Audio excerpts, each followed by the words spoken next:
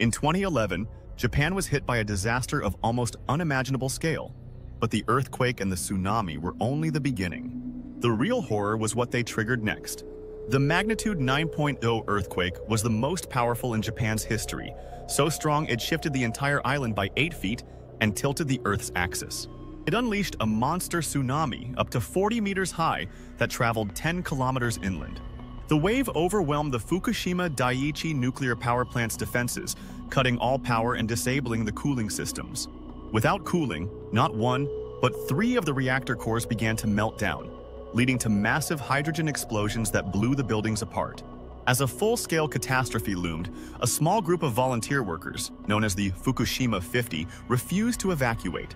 They bravely stayed behind, battling explosions and lethal radiation in a desperate attempt to bring the melting reactors under control.